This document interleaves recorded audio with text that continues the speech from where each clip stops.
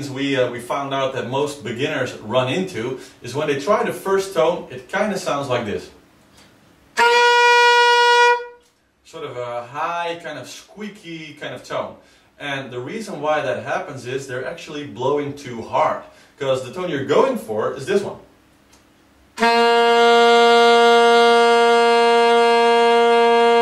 See? Quite a bit lower than that high squeaky one I did before. But the reason is, when you blow too hard on the saxophone, what you get is an overtone. That's what they call it when you use whatever finger position and you get the tone that's one octave higher than the tone that you're actually going for. So you're going for this note. But if you blow too hard, you get. And if you don't know how exactly to do that, you get a sort of squeaky in-between note,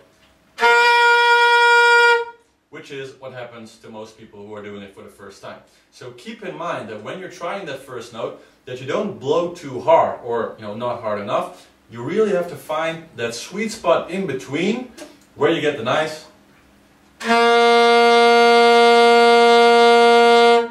So it's very important to take some time and to learn yourself to get to that steady tone before you go on to the next exercises. Very important. So keep trying that.